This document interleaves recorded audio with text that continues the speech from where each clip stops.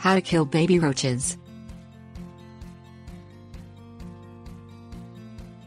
Cockroaches lay eggs that hatch into immature insects called nymphs.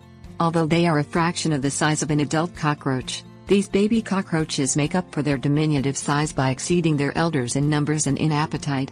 If you discover these nasty nymphs outdoors, use the same strategies used indoor sanitation and physical and chemical controls to kill nymphs before they can mature and lay more eggs.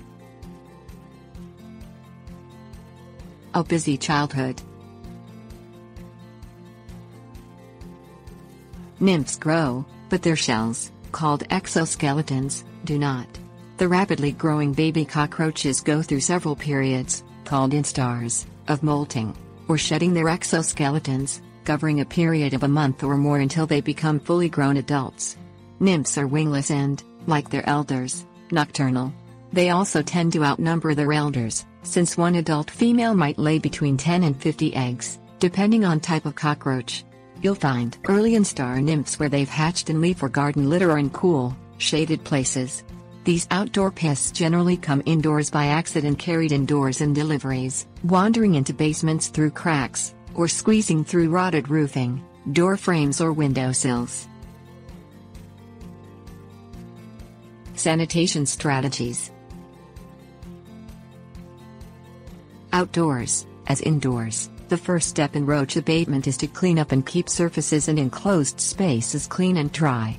Outdoor roaches, such as the Pennsylvania or wood roach, Oriental and American roach, also known as the palmetto bug, lodge in cool, damp places where they have a ready source of starch, rotting plant matter or soft wood. Rotate wood piles and turn mulch frequently.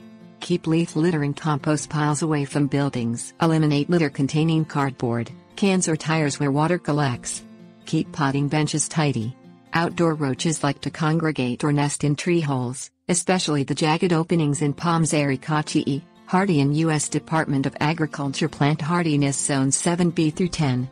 Give them a power wash with soapy water and fill holes with quick batch cement.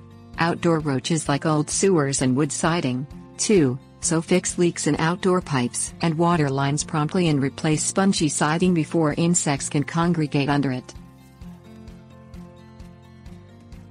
Physical attacks. Use only 1 inch of mulch where it contacts foundation walls to discourage baby roaches from setting up shop near buildings and caulk openings around windows and water lines, including those lines from the air conditioning condensing unit. Remove standing water from gutters and standpipes. Traps, available at home in hardware stores, bait nymphs and capture them on sticky paper. Neem sprays may not kill cockroaches, but neem oil impregnated baits can inhibit growth of first instar roaches, resulting in their deaths. By keeping outdoor landscaping clean and blocking access to cool, damp areas, you'll kill nymphs by slow starvation or at least encourage surviving nymphs to move their settlement onto the next neighbor's yard. For organic gardeners, a parasitic cockroach wasp may be available.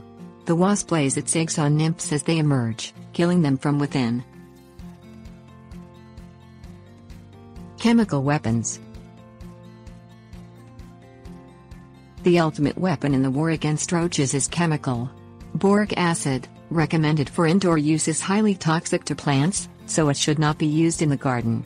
Place bait traps containing hydromethyl or imidacloprid near wall borders, behind meter boxes, or anywhere you find groups of roach droppings. Outdoor sprays containing imidacloprid labeled for roaches are most effective when used in cracks and crevices and as perimeter sprays. Read the label carefully. Some sprays must contact the insects to be effective, which means you must find their daytime digs to kill them.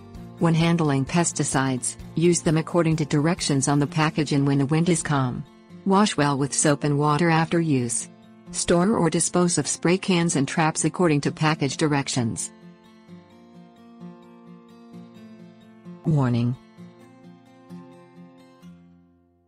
Never use traps or baits with pesticide sprays. The sprays act as repellents,